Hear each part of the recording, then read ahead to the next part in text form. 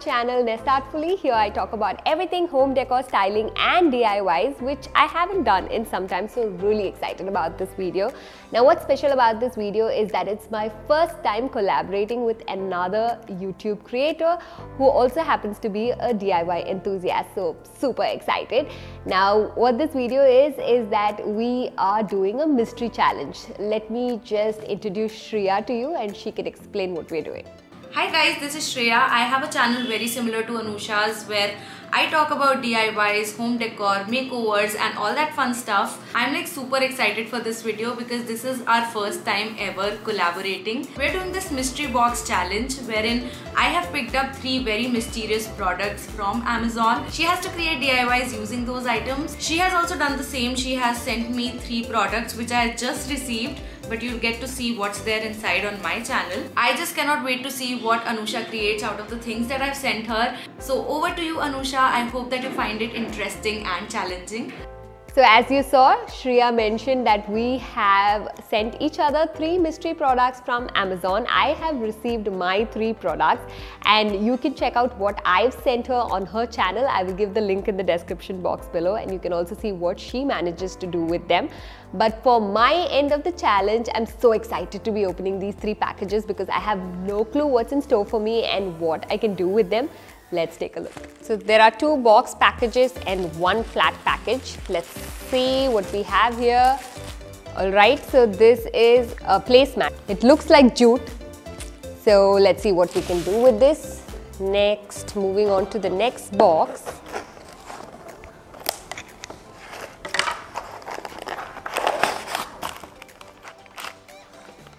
Okay, so this is exciting. The second one are these mirror stickers, mirror decal stickers in the hexagon shape. So definitely an interesting product to work with. Moving on to the third one. Okay, so our third box looks very interesting. I like the cute illustrations in the box already. Let's see what's inside it. Alright, so we have these little wooden rings and yeah, a lot of ideas popping in my mind. Let's see what we can do with these products. So we've got 3 very exciting products. 1, these wooden rings. 2, this set of hexagon mirrored wall decal. And 3, this beautiful placemat in jute. So let's get started. It's time to get started with the DIYs, and the first mystery product I'm going to tackle are these wooden rings. Now I only have 13 of them, they're all the same size and I thought of many ideas, but to work with just 13 I decided it's best I go with the idea of creating a wooden mobile. Now these are products often purchased for baby cots, but you can also use it as decor products. It's pretty much like a wind chime except that they're not going to make very musical sounds. So I'm going to get started with these. In terms of the craft supplies I already have to add to it, I have these very cute wooden ornaments that I had purchased in Singapore and I didn't really know what to do with it. They just looked so cute. But now I can put these 2 together. I also have a ring that I had purchased, a metal ring, to create some sort of a lampshade, which I haven't. So this can be the base from which everything hangs. Let's get started. I'm going to first spray paint this ring gold because then I feel it matches with the wood better. The first thing I'm going to do is create this sort of an arrangement which is tying the ornaments to the ring. So I'm just going to take a ring and place any ornament randomly in between and on either side of the ring. And I'm just going to put this pattern together with some ordinary stitching thread. So once I do this, I'll be able to get to the next step.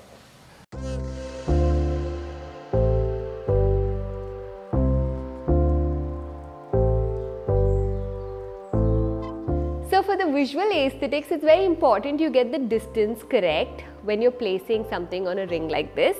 And to measure out that, I've taken the circumference of this ring with the help of a simple twine just placed around it. And then I've divided this twine with the number of wood circles that I have. In this case, I have 10 circles that I'm going to place around this ring. So my measurement works out to around 6 centimeter gaps between these rings.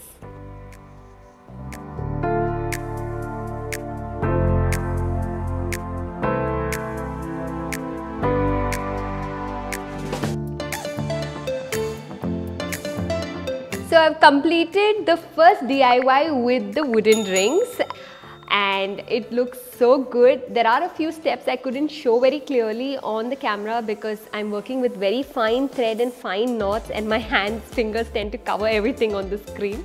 But what I've done is, after creating these individual ornament sets with thread, I then took a thread and looped it around the ring and tied it to the ornaments.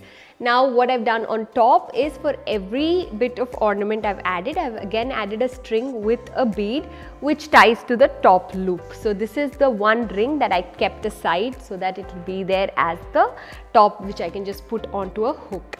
Now when it comes to the placement itself, what I did was I started with the shortest and then I progressively made the lengths longer so that it can give me a nice spiral which looks very whimsical and nice. So the whole effect of this, with stuff I already had at home, craft products I already had and didn't know what to do with, has come together really well and it looks very cute.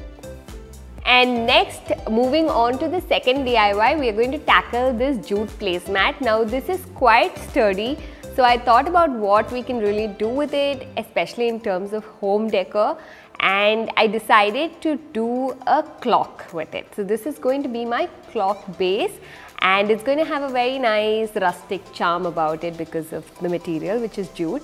And I also happen to have a clock system at home already, so I'm just going to use that and put it together.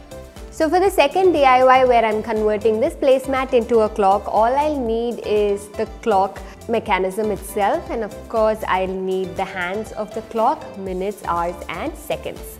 Now besides this, what I'm going to do first is start with creating a hole with my drill here, and I'm also going to create a painting on top of this of a monstera leaf, and then we'll put together the other elements.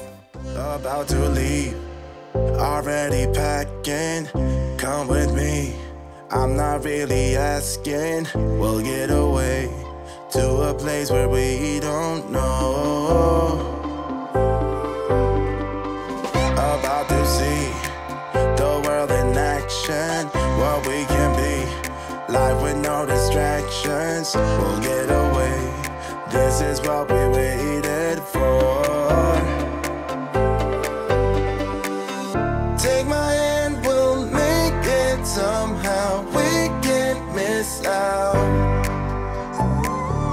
I'm done living life with the lights out, die with my own doubts. Be free with me. So this second DIY was extremely straightforward. After waiting for the monstera leaf painting to dry, I just put together the clock head and other elements, that is all the other needles, and then went ahead and accessorized for the number aspects. I just put these little tags there actually to help bunch and keep your wires together, but I felt it gave this overall look a better, a design element, so I went with that. And then lastly, I took the strap from an old bag and just placed it behind the clock with the help of, again, the wood stapler, and that helps just hang this clock on any of my walls. We've now come to the third and final DIY, which is to do something with these hexagon mirror decal stickers. So I thought a lot about it because typically they're just used straight away on the wall to create some sort of decor arrangement. But then I decided to do something different and try to create a faceted glass mirror vase, for which I'm going to use this outer packaging of an alcohol bottle as the base. So I really have no clue how this is going to turn out. Let's get started and see. So now I've cut this outer packaging to the size that I want for the base, and next I'm going to take these mirrors and then cut them in half like I've done with this one so that I can fold it. But I'm not going to remove the backing so it holds together, and I'm going to leave the protective layer on top on as well because otherwise it may get damaged.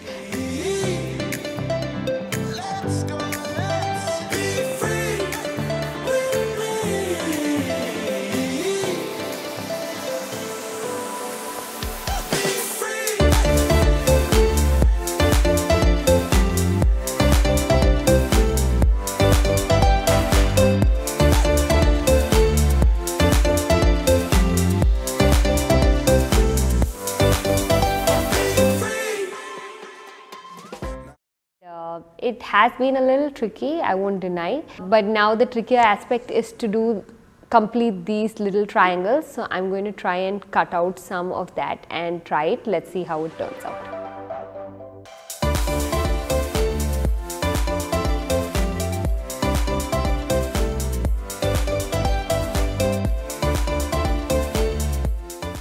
Of all the 3 DIYs, I think this was the most crazy experiment, and sometimes experiments don't always go to plan. So that's what's happened in this case. I think the idea in my head still looks pretty fab, but in reality it was very difficult to pull off, and I don't even think I had the right kind of tools. In fact, to make this more functional, I will have to use a glue gun and do a lot more adjustments, but I might as well as just remove these mirrors and do something else. The important point here that I want to make for all DIY enthusiasts out there, whether you've done several DIYs or doing your first one, it's the process and having fun that really matters, and your outcomes might sometimes surprise you and sometimes may disappoint you, but that's okay. Still have fun with the process. So let me know which one was your favorite DIY among these 3, and whether you'd like to give it a try yourself. Also, do check out Shreya's channel. She's got some fabulous videos, and do check out her video where I've sent her 3 mystery products and she's converted them into some cool DIYs. So let me know which one of hers that you liked as well. And as always, thank you guys so much for watching. Take care and have a great day.